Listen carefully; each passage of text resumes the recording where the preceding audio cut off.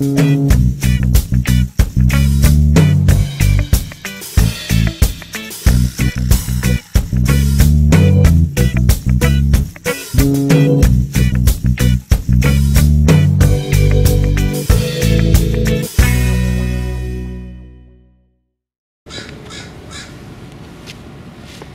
guys, welcome to Bubbleman's World. I am in beautiful Stanley Park, Vancouver with my good buddy Johnny B, who's in the house. What's up, guys? How's it going, Johnny B?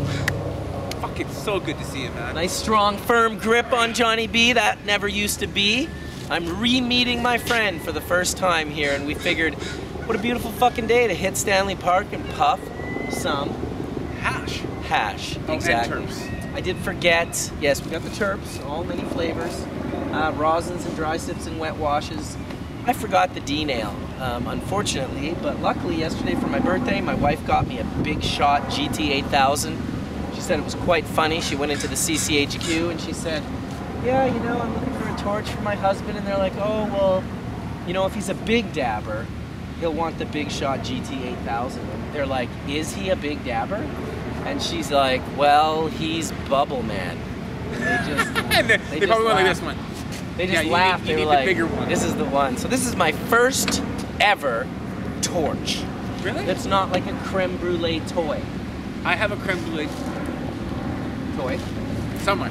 I lost mine yesterday on the Sunshine Coast, but I had two of them. And this came the same day I lost the other one. And this is the torch I wanted. I've also got the Hive Quave Club Banger that was just sent to me. So we got this little guy that we're going to be hitting off today. And I found that my Puking Beagle actually carbs it really nice, so we're going to be using that for a carb. Perfect. We got the Mothership Taurus for the win. And what do you want to hit first, dude? I got some Congo dry fish for your birthday. Congo dry sip. Let's hit some Congo dry sip. So, nice catch with the quick my reactions now. with the quick reaction. I like that. I'm going to go for a nice little dunk on this. A dunk? Yeah, a little dunk and doodle. So what it was is I found this bag of Congo in my closet. Hold on to that. And it definitely had your name on it. Just because I think last on your birthday, yeah, we smoked Congo. Makes sense. Wouldn't it make sense? Yep, totally makes sense. I'm just saying. So this is a nice clean. It was only a one static pass because I didn't have time to make it like your brand of bubble. Yeah. Sift, you know what I mean? Oh, I think it'll be wonderful. Dude. But I I'm know excited. it melts, and I know you're gonna love the taste. So I guess the one thing with these club bangers is you really just have to gauge the time that you hit them for. I'm not sure it's, especially this early on in its life cycle, I doubt that it will turn any different color. It's white. Exactly. Well, you can get them orange eventually, I know, but and I've always been told to hit these like, you know, kind of evenly. Don't just hold the torch in one spot. I'm sure someone out there is laughing at how I'm heating this up right now. Side, Dude, he's totally fucking it up. He's totally doing it wrong. At it actually. Bubbleman doesn't know how to use a fucking torch. If you had two, you could heat it up quicker. Well, you're kind of right. I kind of don't know how to use a torch. You but, actually don't know how to use a torch. I'm not a big torch guy, you know. I'm not gonna lie. Not a torch guy. My first torch ever. All right. So I get the feeling. I use my hand usually to It's windy out to gauge the heat. We got helicopters all around. I'd rather hit it a little cooler than a little hotter. We like the flavor. I'm not gonna lie. A cooler nail gives you a better flavor. Well, this wind is cooling it down wicked. I'll tell you that much. I think I'm gonna go. And for Yeah, me, thanks, Johnny B. Oh, happy birthday! And you know, I'm the guy who used to hit a hot nail because it worked so well for my pain. I wanted a hot hit that hit me hard, but I really realized that those low temp flavors are just amazing, like amazing. So different flavors, different temps give you a different. That was beautiful. That was like perfect temperature. Was it perfect temp? Yeah, it was real good. I counted about 15 seconds on about a 15-second heat up. Do we have? Just cleaning off my carbon for you. Nice. And of course I'll torch it again. And of course, see, I did this hash this morning. Yeah. And just because I'm running around, I haven't even tried it. Of course you have it. You know how I do that. Like, what do they go? Maybe I'll just give it to Marcel. Here you go. Oh, hey, Marcel, come on over. I had another funny experience in Jamaica with Bobo. Bobo? He asked me for a bud and I didn't have one, and then I talked about the Jamaica or the Toronto thing, and how bad I felt because I had just given your bud away to Marcel, and then when Bobo came up and asked for the bud, I just wasn't able. I just was like, dude, I can't. It's not my bud. I already tried the giving it away, and it didn't really work out very well. And so we had another funny experience in Jamaica. I'll have to tell you about it. It was ridiculous but funny. Bobo. Good guy. He was definitely he was an awesome cook. He is the cook. This guy crawled He's the chef. into the bushes, like really went in the backyard, walked up a tree, and came down with all kinds of awesome fruits, and I can't remember all that. But you know what? It was amazing. Yeah, he's doing it good, man. And then we're in the middle of nowhere, and he brings food out of nowhere. Ras the chef. Like nowhere. Like, yeah, we're in the middle of a ganja field, in the middle of bumfuck, and this guy starts cooking. Yeah. It was amazing. That's straight up. Dude, so we're gonna puff a couple of bowls in a couple of different parts of the park just to show you the beauty and have a little conversation. But I also brought the drone out today, so I thought we would show you a little bit about like the aerial view of where we are right now. So I'm gonna do an aerial view of each spot, but probably towards the end because I'm not sure I should be puffing and droning simultaneously. How was that hit? Off the ceramic bowl, the banger. Did you hit it at the right time? Did you hit it a little early, a little late? I hit that thing perfectly. Nice. Yeah. That's the way to do it. I got some experience in this stuff. Yeah, well, here, I'll cook it off for you. I'll give it a cook ski for you. I've actually been trained in puffing full melt. Trained in puffing. Dry sift and bubble hash by you.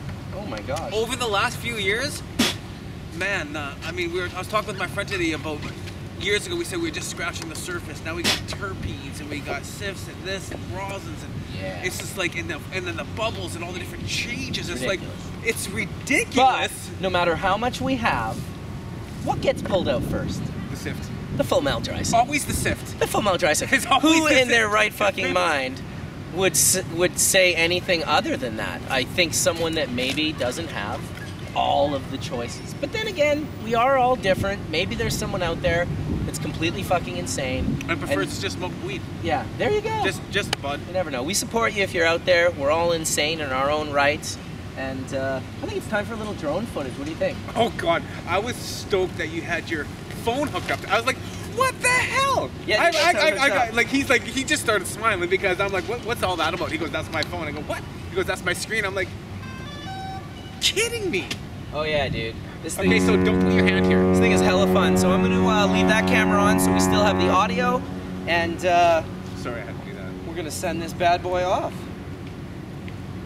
Okay, this is pretty cool. I just have to say, like, when we've seen them, I know people have had them. This one's small. It's pretty tiny. It's very tiny. It's definitely like can it like quarter around a pound and drop it off at local dispensaries? You know, definitely one of the things they say about these is to not apply anything to them. Do not put any weight to them. Any weight on them, etc. So let's see what we got here. Okay, I like how the camera moves back and forth. That's pretty cool. Yeah, I'm still trying to like learn it a little bit. Okay, so in other words, don't sit right here when he turns it on. Oh, you'll be good. Into my face.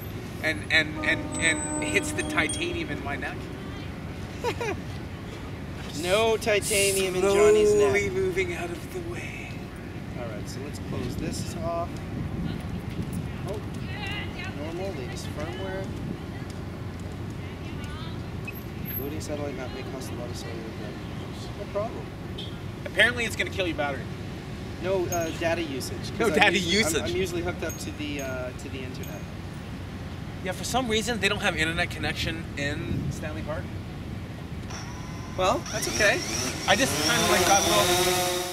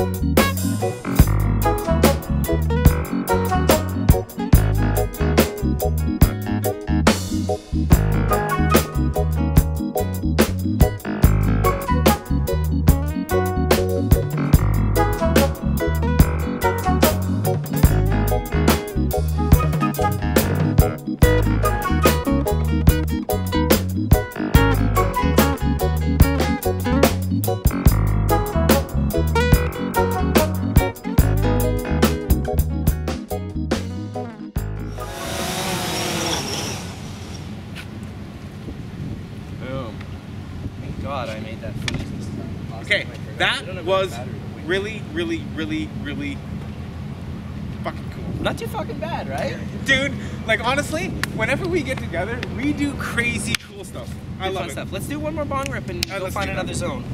Blew all that shit. I know, all it's just like over everywhere. It's the like, place. shh. That's awesome. Look at us. It's like, woo. Hey, we're having fun. Hell yeah. All right, let's hit some of what I got. I think the easiest to dab will be this rosin, bubble hash rosin. You know when you do something and like, you remember when we were kids and you get all excited and you're like, woo, that was so cool. That's how I am. That's how I am right now too. You do the same thing. We're like, oh, it's like, that was so awesome. Well, it's freaky too. It is. It's like, holy shit, dude, we sent that thing like a kilometer away. And it was like, It's trippy. I've seen them, I've heard of them, but to actually be beside it, witness it, and see it in front of you, I'm like, come to me. You'd be like, shh. They're cool, dude. It was pretty cool. I was all, I didn't actually bring it up, but I guess I was mentioning that I was editing videos while insuring my truck today. And the insurance lady's like, oh, I heard you say something about videos. Did you say you had a drone? Because I mentioned I was going to fly the drone with you. And she's like, yeah. I'm like, yeah, I do. And all kind of like stoked to brag about my drone, kind of. Not really, but a little bit. Of course I would be. And she's like, yeah, we have one. An XR XT77. She's like, names this thing off. I'm like, wow, that sounds like it's 20 grand. She's like, oh, all said and done, it's about 120K in the air. Like her camera and everything. I guess she side project or whatever. They work for the movies and TV. And I was just like, and you're like, well, I meant I was like, are you kidding me? She just shames my drone. Oh, your little mini drone is cute, boy. Yeah, we got one with about 100 grand. It does fucking high-end digital. That's the whole thing about technology, right? I mean, you got it. That's the whole thing about technology. It doesn't want to pick up because it's cold. It's cold. But I could be heating this up. I'll heat it up. I'll get it on it. So this is actually the camera cover, which I thought was pretty cool. You know, flying everywhere. Yeah, it's important for the gimbal to be, held in place when in storage. This has to be done so it can deliver a gram of hash. It very well may, but one of the things they say right off the bat is to not put stickers, to not offset the balance of it, because it is a fairly precise instrument. I'm going to say we have to put a gram on each corner then. Well, it would definitely somehow be able to work. We got to do a gram delivery. It has to happen. Today. Like, you'd have to put it right on the top. And then scrape it off, just rosin, just press it on. And then we'll watch the drone fly into the ocean in the most hilarious of ways. And the thing is the footage will be on the phone. Yeah. So that's the best part. We didn't lose the footage. No, the footage is on the chip on there. Oh, you can only watch it through that wire that I have set up. So somehow we have to record it while watching the drone. It won't go into the ocean. But definitely a new perspective on taking a better look at a lot of things. I mean, I'm curious on the laws around drones. Can we fly them downtown Vancouver? Can we fly them outside of the apartment building? There are no-fly zones, and you can go online and find out where they are. No-fly zones? Airports are big no-fly zones. I'm pretty much... Okay, so I can't fly these things near my place. Not near your airport. But you can definitely fly it around your property. Yeah. You can go to the Fraser River and get unbelievable footage all up and down the river. Oh, dude, I was at the top. You could wait for someone to catch a sturgeon and go... I was on top of Vetter Mountain yesterday. That's where I went. I went for a little trip. And you know what? Bringing that thing up there and seeing the wilderness and how high and overlooking all of the valley would be so amazing. If we go on the Argo, I can set it to track us. So we don't have to do this part. We just push a button and it follows us. Well, no, there's He said if. I was like, yeah. No ifs. That's happening. There's no ifs or ands. But I'm going to have to wait I'm going to wait until the surgeon on May 17th gives me the okay. That's a good idea. I knew my lid was blown away. Like, see, that's a fly zone right there. So I probably couldn't fly the drone over the water there. So I'm still learning. We can go on the website too and check it out and make sure we're not breaking on any unnecessary laws. The best part about a friend having a drone? A friend having a drone? A friend having a drone. I think there's a responsibility too to make sure that you're not creeping people out, flying near people's homes and looking in their windows and that sort of thing. So I'm avoiding that at all costs. Just trying to have fun with my drone and get some footage and and definitely don't want to be stepping on anyone's toes unnecessarily. So that's Johnny B's second dab. We're gonna head over to the totem poles, get some more drone footage, and we'll see you soon. All right, so we found ourselves another zone here, nice little bench in front of a big, vast, open field. We're kind of on a peninsula in the back of it, and there's North and West Vancouver over there, and then you have Vancouver, the convention center, and downtown over here. And we thought we would, puff some more bowls out of Johnny's little heady piece here. Got a little West Coast concentrate, 120 micron, green crack God. Oh, really? Fuck, it smells so good. Really? Super nice. So we're gonna do that, and I guess I'll fire this drone up and get a little bit of the footage so I can enjoy my bowl. Maybe We got planes, we got helicopters, we got army. We got a whole wide variety of things in the air. Yeah, we do. We're about to put one more up there, so. So you know what? I just kind of maybe we can get some views of some other airplanes. Probably not. Yeah, let's see what we can do here. Well, this part cap what I've been using was as a kind of like a drop down. All right, all right. That was my aircraft engaging. Aircraft engaging. When you hear that sound, you know there's an aircraft being engaged. All right, let's do this. Let's take off, eh? Hey, stab that out, eh? Oh, it's initializing. I moved it. It's on a little bit of an angle. So it's got to Yeah, the IMU reinitializes, and so it'll just take a few seconds before it does that. In the meantime, we're gonna keep this torch up. Yeah, there you go. Heat that up. Get this ready. Heat that up. IMU is initializing. Do not move the aircraft until initialization is complete. All right. Oh, this is going to be hard. Why? We'll pull it out gently, a little bit, loosen a bit, and then flip the jar upside down in your hand, and then press it between your fingers. It's very high quality, so quite easy to do. That's what I mean.